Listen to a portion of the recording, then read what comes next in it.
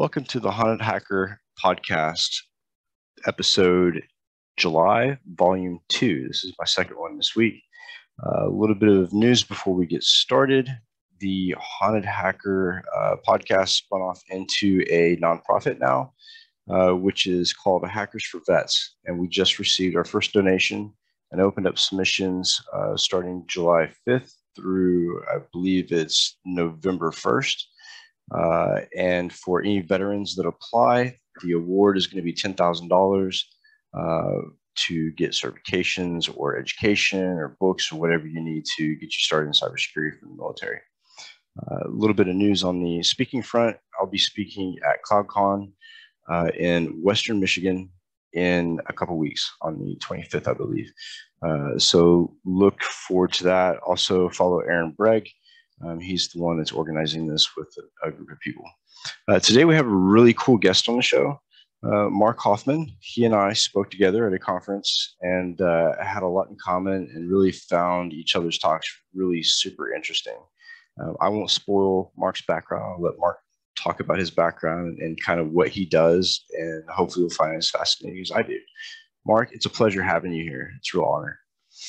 Thanks for having me. All right, so just to introduce myself, I'll give some information about my background. Originally, I'm a business psychologist, but at a very early stage, I became interested in the dark topics. What do I mean by dark topics? Well, in business psychology, it's things like narcissism, white-collar crime, and psychopathy, which also plays a huge role, not just in violent crime, but also in the corporate world, or when we talk about white-collar crime. I mean, especially since the world financial crisis and some other big scams and crises, and also now the war we are currently in, the awareness for dark personalities, not just committing violent crimes, but also being active in the corporate world or even on government levels, is now much higher. So these are the topics which interested me first. I did then my training in the United States, in different states,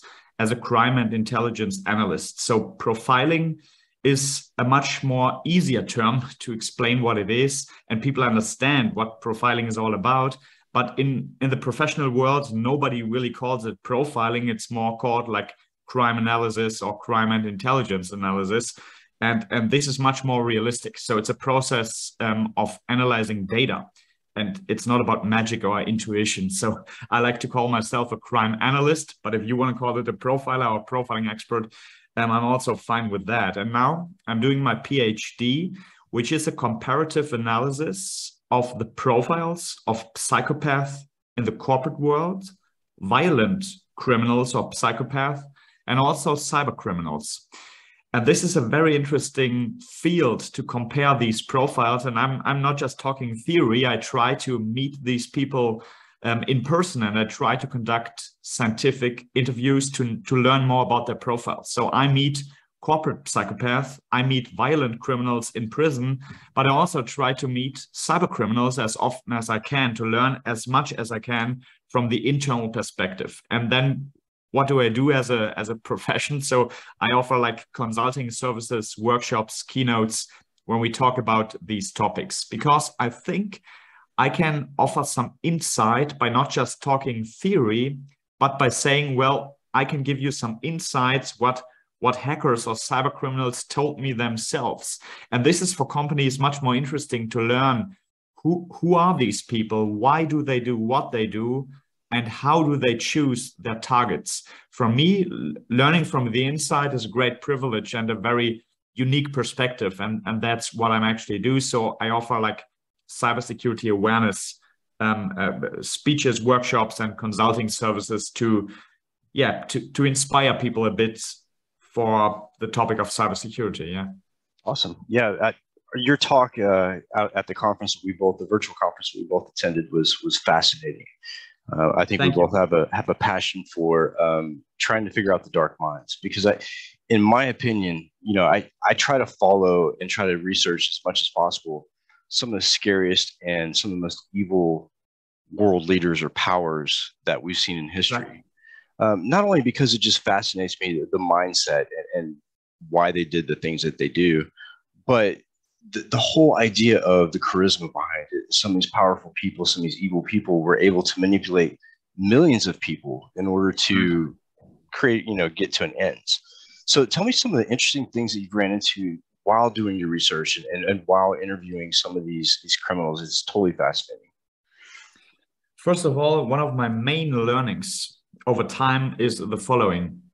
At first, when you get involved into the profiling stuff, at first you might think that serial killers are the most interesting guys out there, right? Because they are committing the most brutal crimes. And in Hollywood, they are always portrayed as very clever, charismatic, and intelligent, sometimes businessmen. Think of American Psycho, Dr. Hannibal Lecter.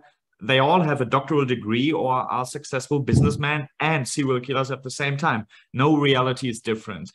I can tell you that there is nothing, absolutely nothing fascinating about serial rapists and many terrorists and serial killers.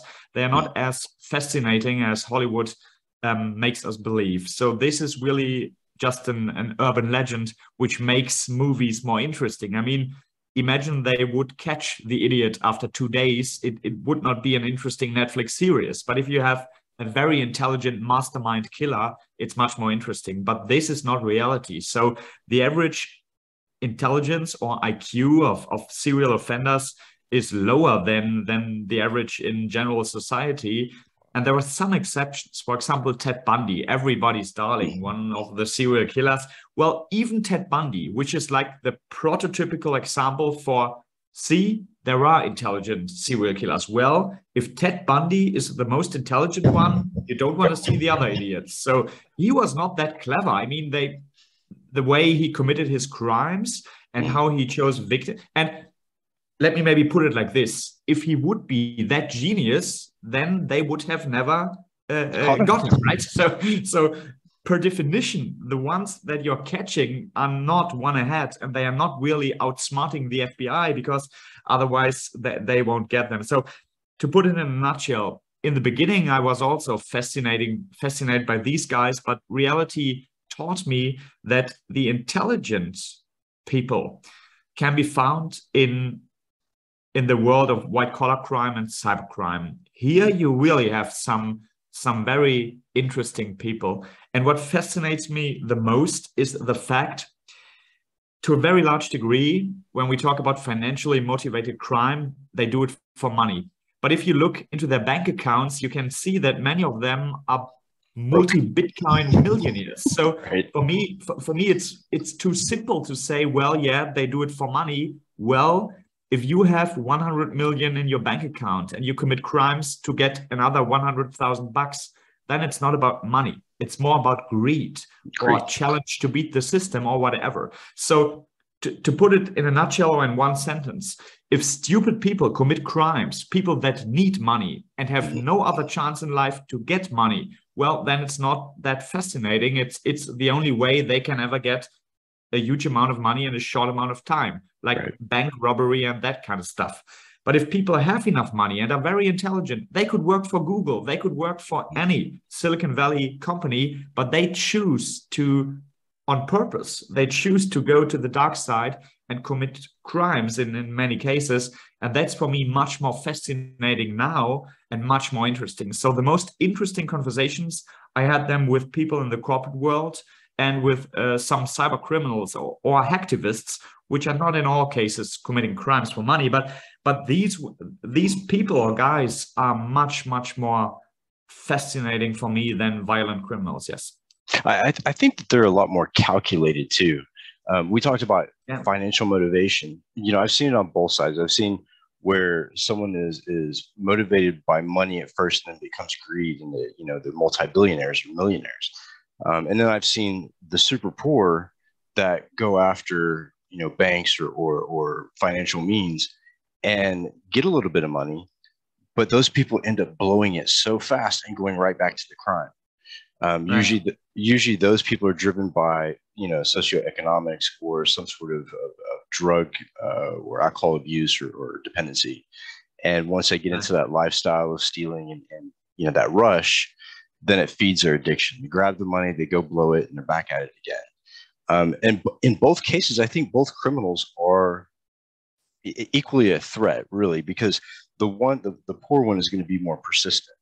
The one that's rich is going to go for higher and higher bounties, so it poses more of a risk. That's my personal opinion. I don't know how you feel about that, but that's kind of the way I did, thought about it in my mind, and it makes sense to me. Is that someone on the same page? Right, absolutely. So you said a very interesting word, which is addiction.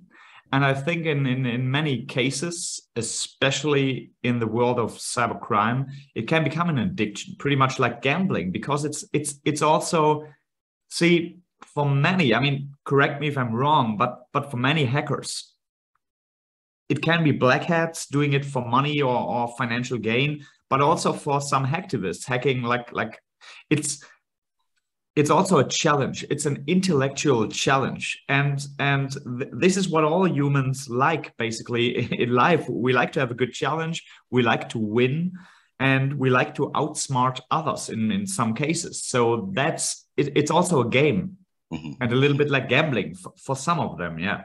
Yeah, I totally agree. I went to a research project in Sandia National Labs for the Department of Energy and Department of Defense. And one of the ways that they measured the biofeedback was they put us hackers behind these monitors to hack these virtual SCADA networks. And while we did that, they watched our eye movement, keystrokes, through the webcam and the keyboard. And they had a wristband that measured perspiration, pulse, all that stuff. So they could see the biofeedback from when we would actually break into a machine or a network. And what they found was that the chemical response to the body, once you're able to achieve that, is almost the same as an opiate. It gives you that same euphoric feeling, and it's very short-lived, but it's very high, it spikes pretty high. So they think that a lot of us go after that same feeling over and over and over again. Right, yeah. There's also, I mean, we can talk about this classification in pretty often when we talk about profiling and hackers, pretty often the three categories. I don't like them, but anyway, the three categories are like white hats, black hats, and gray hats. Like white hats, the security experts or hackers on the good side of life, so to say, working for companies or whatever, if you consider this the good side, which is also a perspective. And then we have like the black hats doing it for money and financial gain.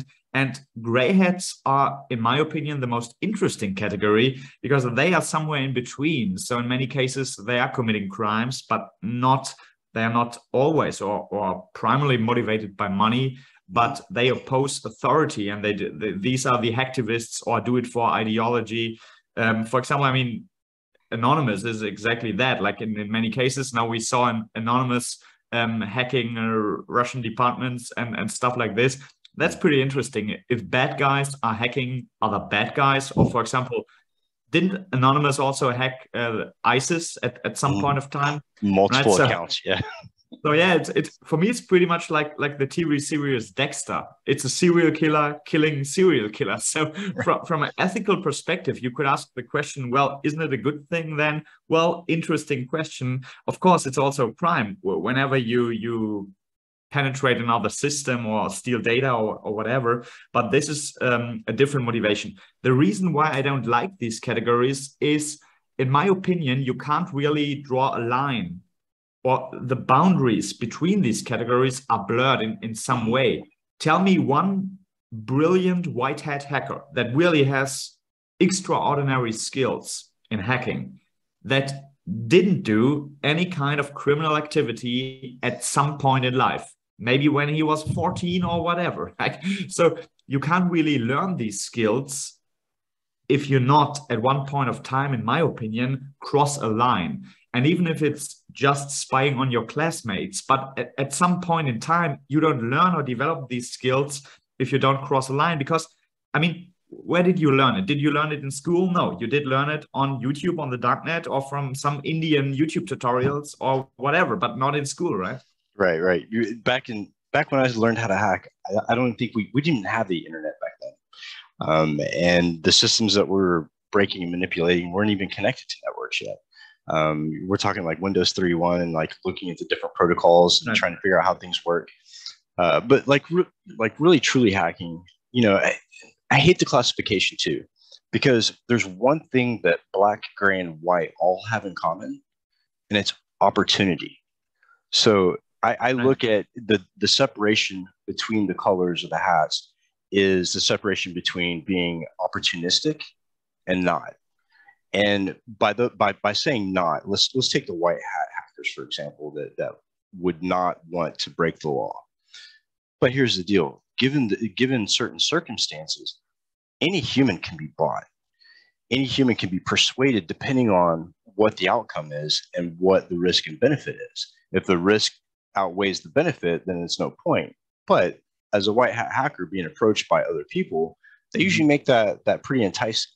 So really, it's just opportunity, I think, is what separates the three, and the ability to.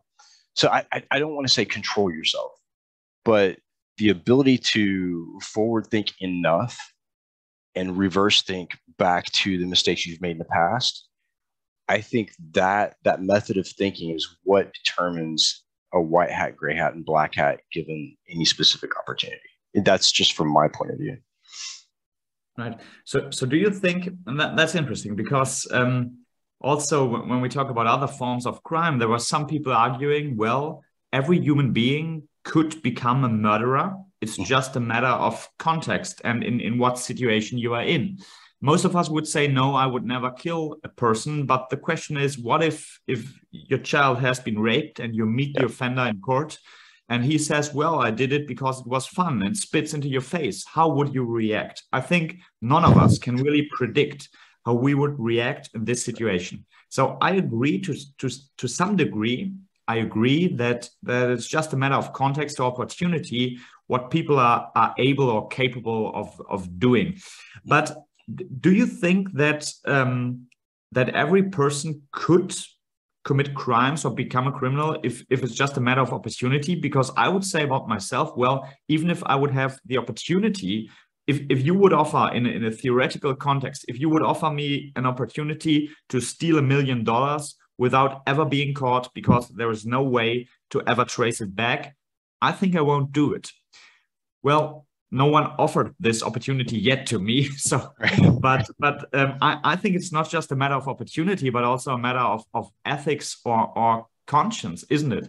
Yeah. Well, with cybercrime, it's so different too, because the lines that lay out the laws for cybercrime are not very clear either. So you have the difference between white, black, and gray hats being kind of muddled. But then again, you have what's legal and what's illegal when doing things on the internet and looking at different systems and accessing systems, right, is very muddled as well, depending on the situation or who the law is trying to bring in. So I think there's a lot of very not clear boundaries between, just not only cyber criminals, but what exactly is a cyber crime. And that's something that we struggled with, I think, since the beginning, the inception of what we consider, illegal and legal on the internet. Back in 2008, I was in a documentary called Hackers Are People Too, and I was speaking about why I was so frustrated about the cyber laws that were coming out back in 2008. And my biggest complaint was you had people in Washington who had never touched this technology, have no idea about this technology, making laws regarding the access of that technology. So, I mean, it was really frustrating. And I think that those blurry lines in different segments of cybercrime, as well as, principles of hacking, I think there leaves a lot of room for interpretation. And one thing that we like to do as hackers is we like to be right. We want to be able to show you the data and show you that we're right. And I think that's another point to look at when committing cybercrime and opportunity. Sometimes it's not just financial. It's sometimes, like you said, it's I'm smarter than you, and this is why. And I want you to recognize that. Right. So what do you consider yourself at this point of time? If someone calls you a white hat, do you say, well, yeah, okay, it's like profiling with me? Well, not totally correct, but fine if people want to put it that way. So do you see yourself as a white hat working now on the good side, or are you still a gray hat, or what are you? I haven't been asked that question, and it's a really interesting question. And I probably need to take some time to think about that. But, if with what we deal with in society today, and when we address men, women, children, whatever, with the different genders and non-fluid and binary and all that good stuff. I would say that if I were to classify myself today, I would say I would be a white hat with a very strong magnetic pull towards gray and black. And that's something that I deal with on a daily basis. It's not one of those things where, oh, I just turned a new leaf and became this different person that, will never be tempted by cybercrime again. But I constantly have to think about, what would I do in this situation? Because when that situation comes, you're not thinking about it. You're acting. And so I try to go through these scenarios all the time in my head. If I was offered this, or I had the opportunity, or I found this on the internet, what would I do? And I walk myself through the situation. Mm-hmm. And I think right now I'm pretty solid. I can't predict the future, and I can't predict, socioeconomics or even political outcomes of different situations. But I think my reaction to the world, if I was put in a situation or had the opportunity to make some difference, I don't think that I would let a cyber law come between me and helping a fellow human being. At that point, I think I would probably disregard it. But those are the things that I think about. It's not the easy, would I break into a bank? Of course I would. I enjoy my freedom and I don't want to go back to that way of life. But then that moral issue comes into play. What about that family that had the daughter who was raped and killed or whatever, and they can't do anything to that criminal? However, a hacker or somebody else could do something to the entire family or to that person specifically. If they get off, let's say they get off, hackers chase them down. A lot of stuff can happen. But I think those are things that people really need to think about, especially in cybersecurity and people who are ex or former hackers, is that you really need to think about those situations, play them through in your head, because those situations will come up eventually someday. Right. Interesting. So what was your motivation? I mean, even if it's you interviewing me, let's make it a conversation, because I'm also pretty interested in your background and history. So what was your motivation to cross the lines or to come from the dark side to the bright side? Because we talked about addiction. So what was the one factor that stopped you from I mean, for the rest of your life, you could have stayed on that side without becoming a white hat or working on that side. So what was your motivation to cross the line or to come to the bright side of life, so to say? For me, pain is a big motivator. And I had never been put into a situation where I felt like I was going to lose all freedom. And to me, that was a really scary feeling. And I was at a point in my life where, I had a family, and it was a difficult thing to do, but I realized what I was doing was not going to make that impact that I really wanted. I knew that going in and fighting the government on everything that they did, exposing them for things that they did, was not going to further my agenda. It was just going to put me further at risk. So at that point, I knew that they were close. I knew that things were going to get really sticky. So that was my motivation. Motivation to get into it.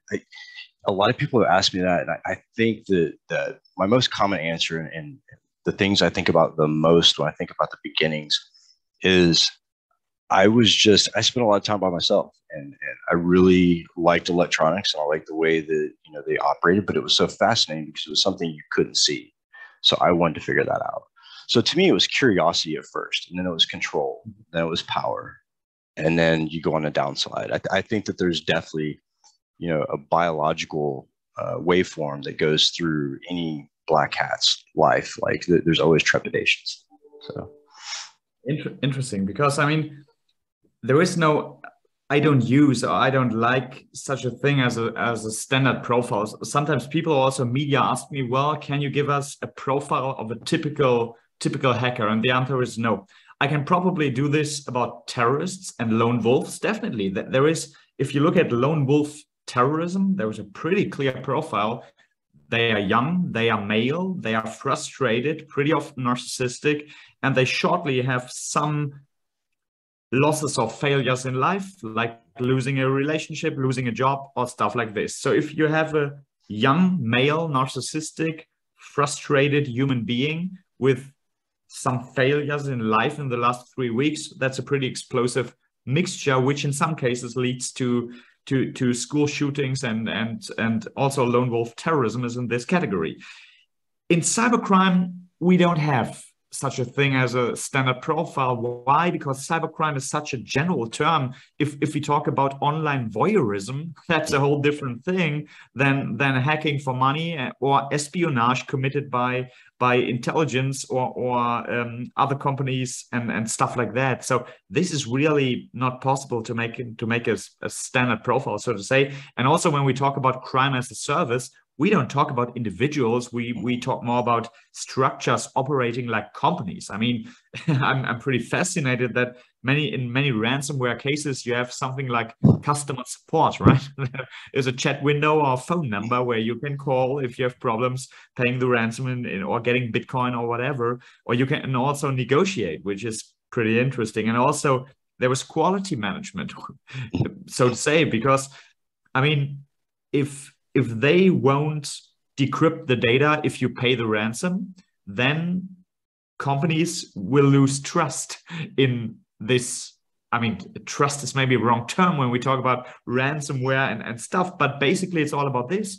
If it would be known that it doesn't matter if you pay or not, you will never get your data back, well, then nobody will pay. So if you pay, I would say in like 99% of cases, you will get your data back, because otherwise they will be ruining their own business model in the long term. So they have something like customer support, quality management. And in the dark side case, the pipeline stuff, they released something like a press release talking about ethics and moral standards. Like, these are the kind of companies we're going to hack, and these are the kind of companies or businesses we are not interested in.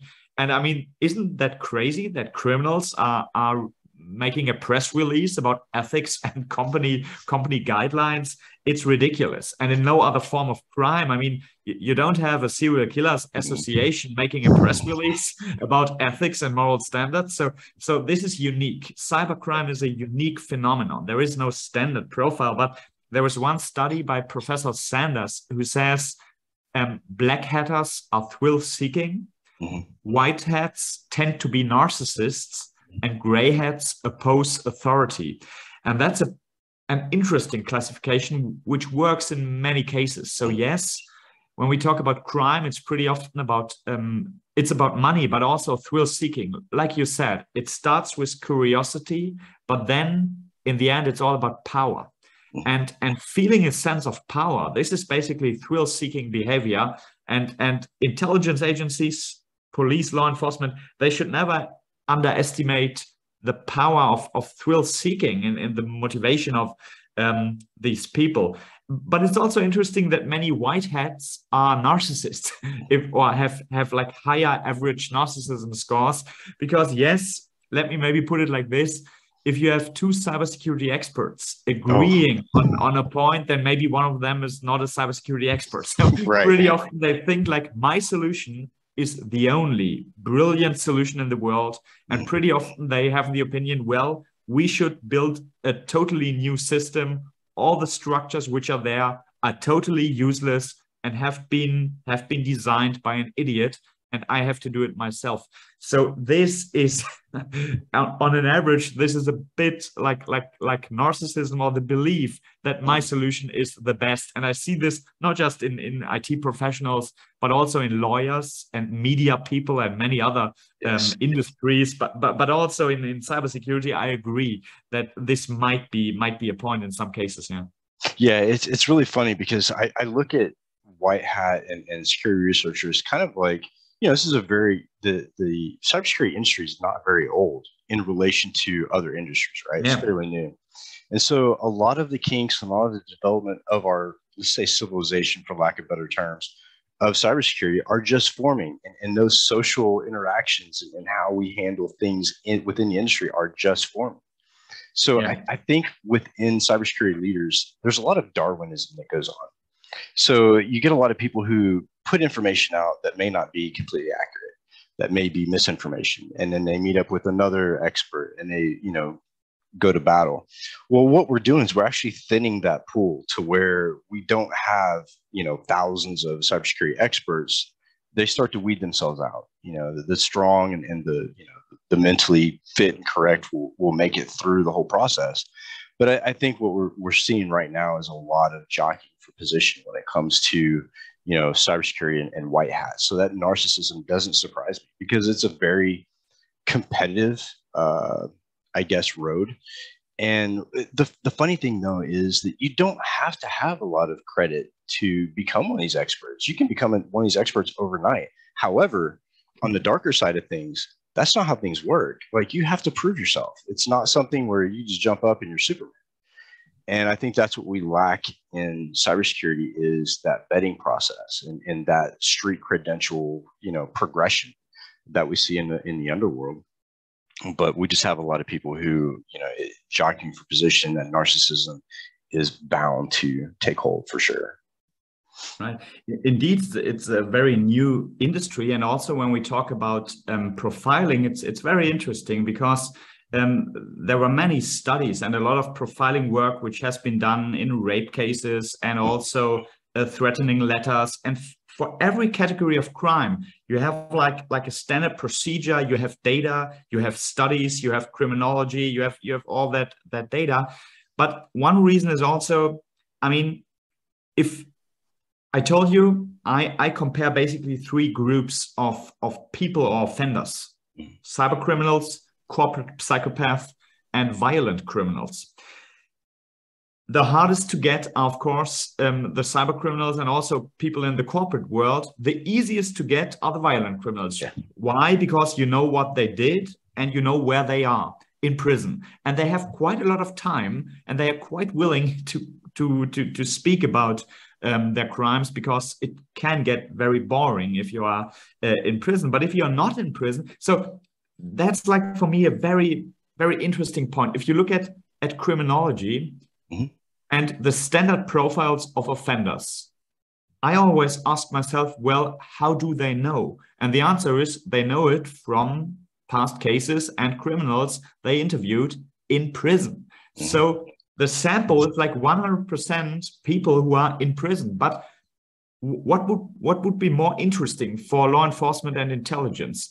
To learn from 100 criminals who are in prison, or to learn from 100 criminals who are not in prison and who probably never will be in prison, because they are really outsmarting the system and know how not to get caught, right? So these people are much more interesting and they can tell us much more. We can learn much more because these are really the people who successfully get away with their crimes.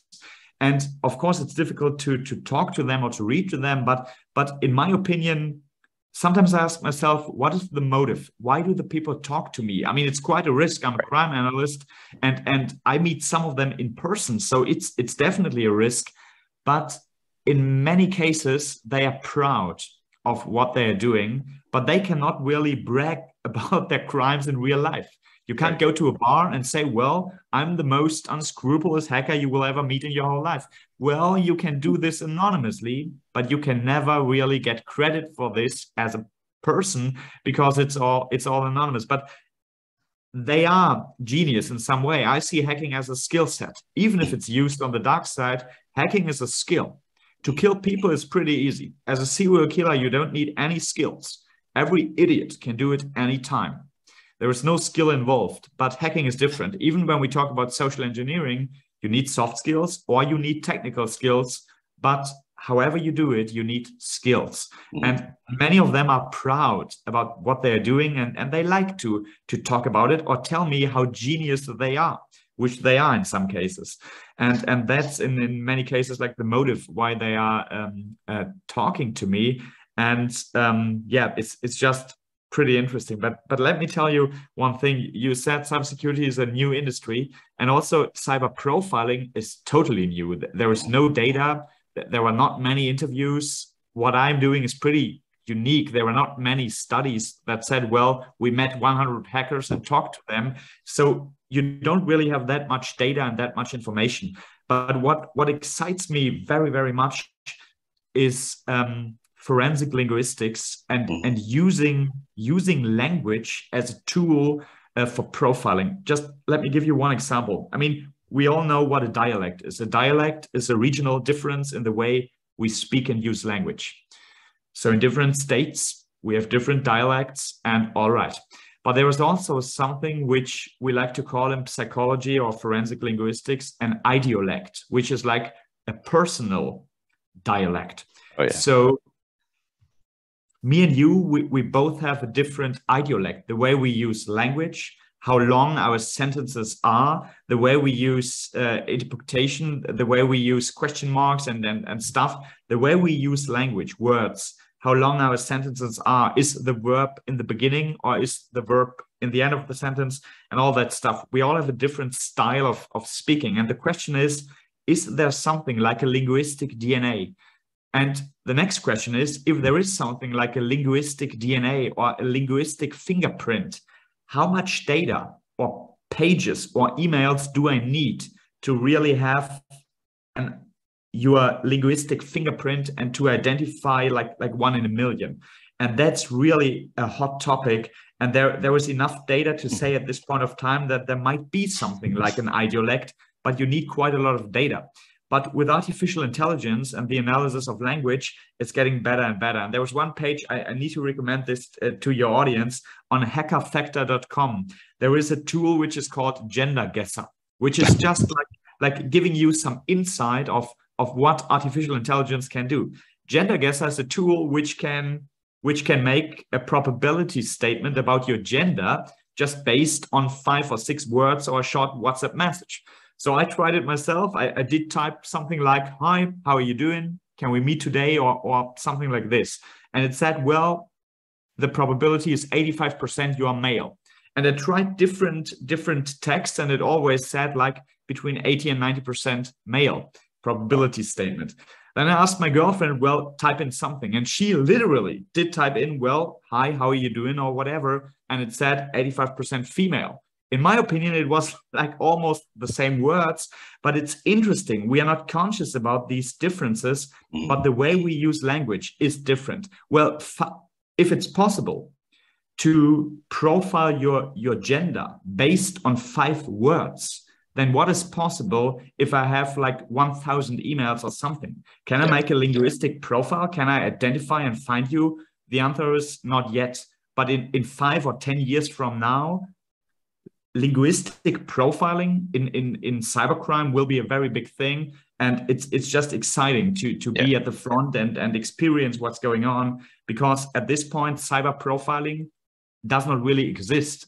There is not really something like cyber profiling, because it's just in the beginning. This is like basically now what's happening now in cyber profiling is what happened like a couple of years ago, what the FBI did about the first serial killer studies and stuff. So this is really a new field just emerging or just coming up. And that's really exciting. Yeah. I think it's fascinating because I really love the psychology portion of it. And I think most everything, I would say 99.9% of the things we do are driven by psychological, determination, environmental variables that we've experienced while we're developing that intelligence or that personality. One thing that I find really fascinating that you brought up was, are you able to determine who somebody is based on text? And I can tell you, when you said that, I had to stop and think about it. Like, am I that predictable? And I thought about it for a bit. And yeah, like all of my emails and the way that I talk is exactly how I text or how I send an email. Back when I was trying to avoid the FBI, what I did was I just sent everything in Russian, to where, it was very difficult to determine who it was, because I was speaking a dialect that wasn't from the country that I'm in. I was speaking with slang from different regions. And I think that plays a big part too, is, So you speak Russian, or you translated it with Yes, all the above. So so I speak some Russian and was able to hide myself within another language. And I think that was key for me, was determining, because I knew that the things that they were going to be looking for was patterns, right? So I had to break up that pattern and do something unpredictable. And that's what I did. But with a lot of people, like, I think if you grabbed not even 1,000 emails, if you could grab 50 emails between, let's say, me and somebody that I'm personally close to, you're going to see the true communication from me. You're going to see that the way that I write is exactly how I talk. And immediately you should be able to pick that up, because when I type just like I think and I talk, right? So for a while, I'll be, speaking, and I'll pause for a second. And in my emails, that's the dot, dot, dot, dot, dot. And then I pick up the conversation again, because I'm actually thinking as I'm writing. So that, I mean, I think it is predictable. I can see AI being a great tool for that. But I think the key factor, the key variable missing from that algorithm is being able to pull in those black hat hackers that aren't in prison to subject themselves to that type of research to figure it out. Because here's my thing with doing research on inmates and people that are incarcerated. They are a completely different person on the inside than they would be on the outside. When you don't have the oppression, when you don't have the isolation, you have to adapt and become somebody different in order to survive that situation. So the answers you get on the inside as opposed to on the streets from someone who's, doesn't have that influence of law enforcement or incarceration. I think you're going to get totally different answers from the same people, just different in different environments. Right. Absolutely. Yeah. And it's pretty interesting because we don't need to start from zero, because there was one field which in my opinion is underestimated or can be very, very useful in cybersecurity, and this is threat assessment. I mean, if people write threatening letters, they do exactly what you did. Like, they try to hide their true identity. They try to write in a different way. Sometimes they use other language. Many people write like Allahu Akbar to make law enforcement believe this might come from terrorists or in radical Islamic background or whatever. Well, in many cases, it's not, because people don't write how terrorists would write a threat. First of all, people who write a threatening letter, in many cases, they don't do it. So if they threat, they don't do it. And if they do it, they don't write a threatening letter beforehand. If you want to kill as many people as possible, there's no reason to write a letter beforehand to law enforcement to inform them when and where it's going to happen. So that's point number one. But there are many, many skills and techniques in threat assessment, also used by the FBI and Secret Service. I mean, there are many, many threats against the president, like every single day. If you would take every threatening letter or message seriously, Biden would never talk in public, because you have to cancel every event or appearance or whatever. So you need to make a profiling or a deduction based on the data if this is serious or not, and who might be the author of this text. And there are many, many techniques. For example, if you are intelligent, you can pretend to be less intelligent. That's possible, but it does not work the other way around. If you're an idiot, you can't write an intelligent letter. And also, sometimes people make mistakes on purpose because they try to appear a bit more stupid than they are in reality. But pretty often, it's interesting. When we talk about threatening letters, pretty often there are mistakes which are very, very stupid. So simple words like really and or nothing or whatever, there are typos in very simple words. But then when it comes to the threat, which is from an offender's perspective, the part with the threat, like that's what I do if you don't pay or whatever, this is for the offender the most important part. And in this part, no mistakes, very clear language, and absolutely perfect spelling and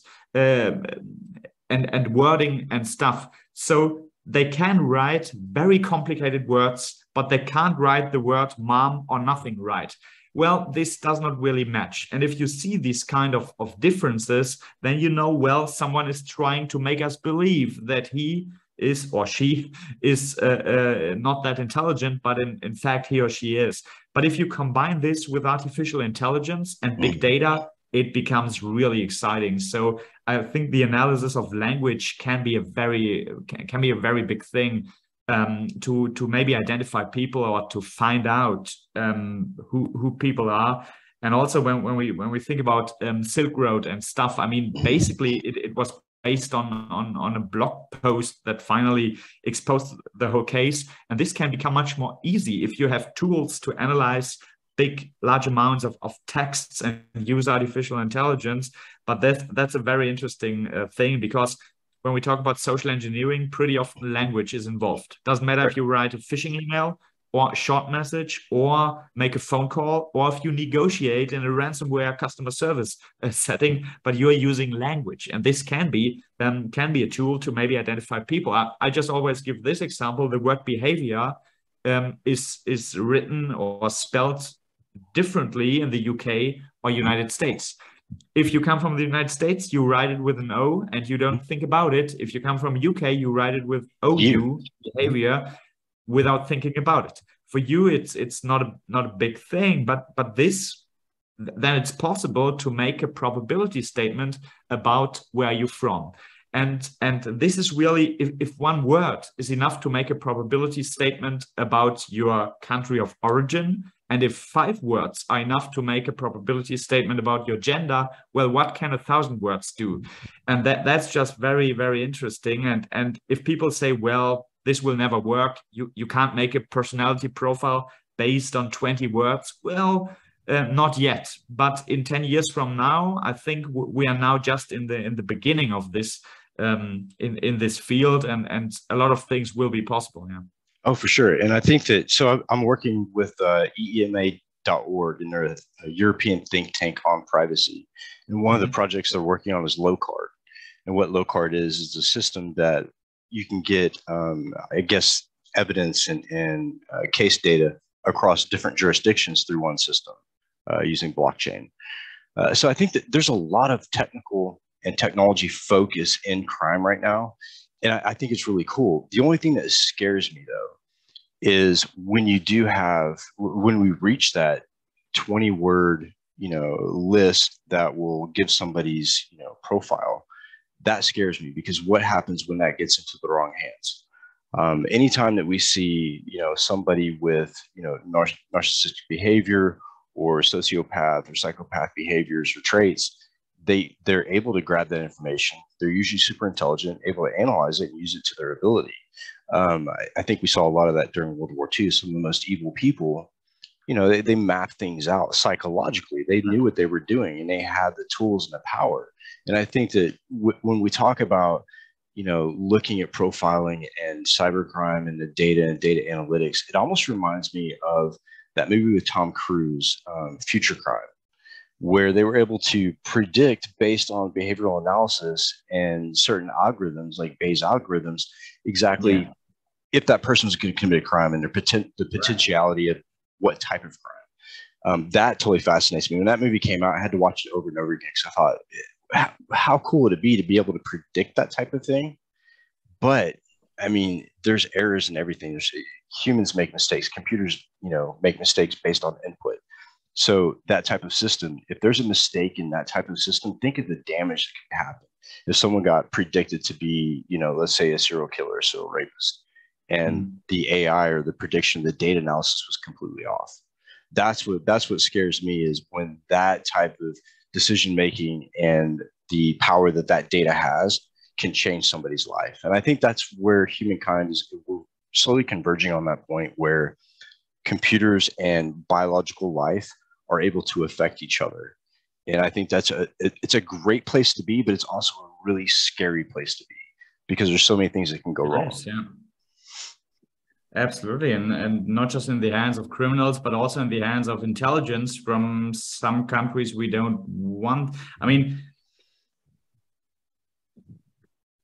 fighting against crime is always about basically exposing people who are anonymous. It's basically bringing people who don't want to be seen or found, bringing them to light, or exposing their true identity. That's what the fight against crime is all about. But of course, you can also use the same technology to expose whistleblowers or people in states that need to be anonymous. So it's like with the darknet itself. It has like good sides and bad sides, but many people depend on being anonymous and not being found, and also publishing large amounts of texts like essays or books or ebooks or whatever. Like the whole whistleblowing thing in many countries depends on publishing or exchanging text. If text is suddenly like a fingerprint to identify people, well, then it can become for them more dangerous, because they could also lose their protection. Yeah. Yeah, I totally agree. And with language, one of the things that we did in the military, looking at encryption and looking at code and cryptanalysis, was being able to look at the different dialects and different language and different behaviors in languages, and looking at that within coded messages. So I think that eventually we're going to see different layers of anonymity. And what I find really fascinating, actually kind of funny, I have to laugh about it, is when some of the anonymizing tools and browsers and networks came out, years ago, the government automatically thought, oh, criminals, they're on those networks because they want to hide. Well, Right. I mean, look at all the data privacy activists now, and a big push for data privacy and wanting to be anonymous individuals and be a human without traces on the internet. Like, there's a fine balance between what's crime and what's not. And, being able to identify a criminal based on the type of VPN he uses or based on his behavior on the internet really doesn't match up nowadays, because now you have to worry about the privacy. The people who really value their privacy and their data are going to become that anonymous person, or at least I hope they will. So I think we're in an exciting time for law enforcement, and just being able to figure people out and looking at AI and the type of data that we need to be able to put together a bigger picture to stop some of the malcode and some of the malicious people out there. So one question before we leave, I wanted to know your most interesting and your favorite person in history based on psychological profile and complex behaviors. Oh, wow. So just I think 2 weeks ago or something, someone asked me who would be the one person would you would like to have a coffee or a beer with to interview. Well, the answer would be probably on the bright side of life, it would be Elon Musk, because I think he too thinks like many hackers in a very different way. His mind works in a different way. And you can clearly see this the way sometimes he gives an interview and he says something which is for 99% of people in the world pretty hilarious or funny, and people are laughing. And then he looks into the audience, sometimes like an alien, don't really understanding why people are laughing. He's a genius, but his mind works in a different way. So he's not a criminal at all, but I think this would be one of the most interesting interviews. When we talk about criminals, there was one case which happened in Germany. Maybe you heard about it. Wirecard has been one of our DAX companies. So DAX is like the German form of the Dow Jones. So it's one of the biggest companies or banks, basically. And then it came out that it was basically just a big fraud. So imagine one of the Dow Jones companies is finally exposed, and you find out, well, it was just a fraud committed by basically one or two people who were mostly behind it. And there was one guy who had a very interesting life, and he's now hiding somewhere. His name is Jan Marszalek, or you don't really know if this really is his name, right. but he is like, I saw that many interesting behaviors, and that would be pretty interesting to have a beer or coffee with him. This would also be pretty interesting. I mean, just to give you the short definition, like, what is psychopathy? It's defined by no empathy, no deep feelings, no conscience, but also no fear, which is pretty interesting. So all the normal human reactions, like fear, empathy, emotions in general, they don't really have it, and they don't really see it. But when we talk about hackers, most of them are no psychopaths, but there are many of them which I would consider more on the spectrum of autism. So they are also a bit, their mind works in a different way, but there is a very, very big difference between psychopathy and autism. There is one thing which both have in common. It's a different approach, or a different, they don't really have emotions or see emotions the same way that people have them. But there is one difference in psychopathy and autism. Psychopath use this for their advantage. The psychopath I talk to, they see themselves, I pretty often hear evolution metaphors. So they tell me like, I'm like a wolf and people are like sheep. And basically I just take what I deserve. So they see emotions like a weak point, a bug, an exploit, or just a weakness which people have. And they overcame this weakness, and this is why they manipulate people. But psychopaths have very excellent social skills. So they don't feel the emotions, but they learned to read the emotions and to use them. So basically, mask of sanity is a metaphor which describes it in a very good way. And autism is different.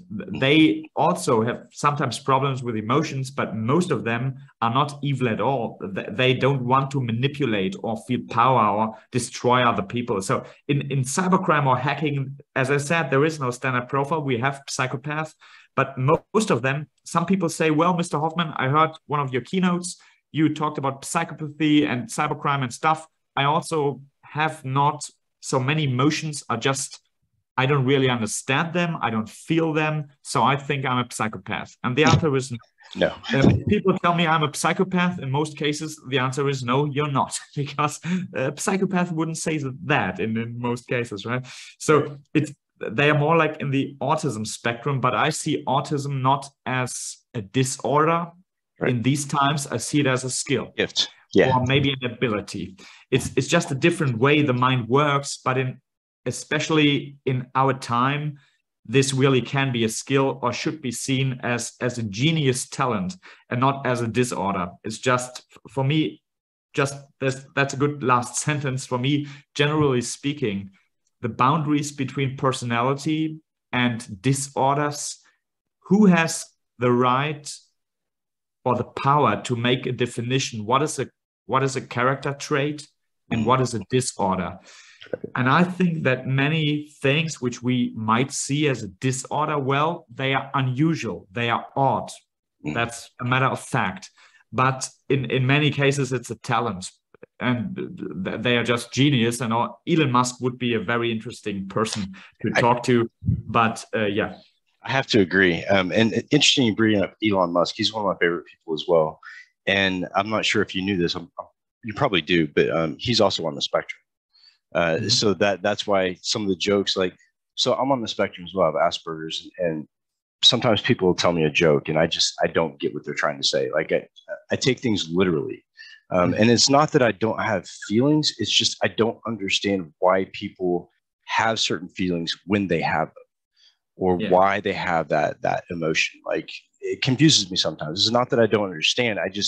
It confuses me, the steps and the reasons why. But I understand people have emotions that I don't have. And, relationships could be hard to navigate with that, especially when you're not really in tune with, behaviors or emotions in general. And then you have to be close to somebody with, that I don't want to call it neurodiversity, because we're all diverse, but I think with those traits, it's hard to deal with. And I like to use the term awkward, because that's how I feel in a lot of social situations, is awkward. And you can see that in people like Elon Musk, and his mind is just so fascinating. And I rank him right up there with Einstein. I really like Einstein. He's one of my favorite people in history. But as far as dark minds go, that I would really love to sit down and talk to would have been Ted Kaczynski, the Unabomber. Highly educated, very intelligent, MIT. I mean, just super smart, very calculated. Did you read the manifesto? Yeah, I did, and it was really fascinating. Like the things he stood for. I think he was a voice for a lot of people at that time. But he took it to another level, but he was so calculated about what he did, and he believed in everything he did, which was, to me, shocking sometimes, because even going off into cybercrime, doing some of the things I did, some of it I didn't totally agree with, but I did it to fill, a bigger picture. But with serial killers and individuals like that, it confuses me sometimes why they would do something that they didn't really want to do, but then continued on. Right. It wasn't Bundy. It was the the clown killer. What was his name? I can't remember his name. John Wayne Gacy. isn't it? Gacy. Yeah. And he was such a master manipulator. And you want to talk about someone who didn't really have emotion. And, he only, displayed like maybe one emotion, and that was anger, would have been Gacy. But he was so convincing and so sociable. He was your typical black and white definition of a sociopath. He was and a psychopath. He was out there and was very bold about it and very congenial, and just everybody respected him, but had no idea what he was doing. So that, to me, that mindset, not the crime, but the psychology part of it really fascinates me and really draws me to those people, along with, I've studied Hitler, Genghis Khan, and some of the really powerful people, just because I think their brain is beautiful. And I think evolution has brought us to a point where we talk about autism, we talk about Asperger's, neurodiversity. I don't think it's a disorder. I don't think it's something that I ail from. I think it's the next step in evolution. I think eventually society is going to move towards this, I guess, genetic wiring of the brain, where we kind of pull ourselves out of situations and look at it from the outside in on a black and white basis, a very logical basis. And I would not call it a beautiful mind, but I would call it an interesting mind, yes, which it is indeed. I mean, talking to psychopath about emotions, it's like talking to blind people about color. You talk to businessmen, which are really charismatic, and they are really, really smart. They are very good on their job. They have great social skills, and they are master manipulators. But then you ask a very simple question about emotions, because they have their conception of emotions is like, yeah, there are some positive emotions and some negative emotions, but that's basically it. They don't really understand the slight differences and nuances and stuff between the emotions. So if you ask them, for example, I talked to a girl, it was a female psychopath, very young girl in a leadership position. And I asked, and she was cold as ice. And my last question was, well, do you have emotions? I asked them open-ended questions. Do you have emotions? And she said, yes, sure. Like sadness, fear, anger. I have all of that. And I said, well, okay. Can you give me for sadness? Can you give me any example when you have been sad the last time in your life, or maybe a big loss in your life? Can you describe to me what sadness feels like? And her answer was, yeah, sadness is like missing the bus. And that's a very interesting or odd definition. So disconnected. Right. It's not, but that's, for me, this is like the definition, what psychopathy is all about. That's their concept about emotions. Like there are negative emotions and positive emotions, but that's it. Sadness is missing the bus. No, sadness is if you lose your father or your mother, that's sadness, but not missing the bus. So there is a big difference, but they don't really understand these differences. If you ask them, great businessman, great charisma, if you ask them, please explain to me the difference between friendship and love, you get really, really strange answers. And this is sometimes like their weak point. They don't really understand the fine differences between the emotions. And that's, just pretty interesting to talk to them about emotions, because they think they know what it's all about, but they have no clue if you listen to them. Yeah. Right. Fascinating. Well, we've come to the end of the hour, and it's been a pleasure. It's been a real honor to have you on the show. I knew when we talked on the virtual conference, that we definitely need to have a conversation. And I think we should do this more often. I think the combination, of psychology and intelligence analyst mixed with, the hacking background and that type of insight, we could have a really cool show. I think we should do this more often, for sure. Think about it. Get back to me. But it was a pleasure having you on. And, for you guys listening, stay tuned. And we have another episode coming up in like 3 or 4 days that I have to record. But this has probably been one of my favorite podcasts so far. I've been waiting to have this conversation for a long time. Mark, thank you. And good luck with everything you do. And that's it for us. Appreciate it. Mike, thanks for having me. Thanks. Thank you, man.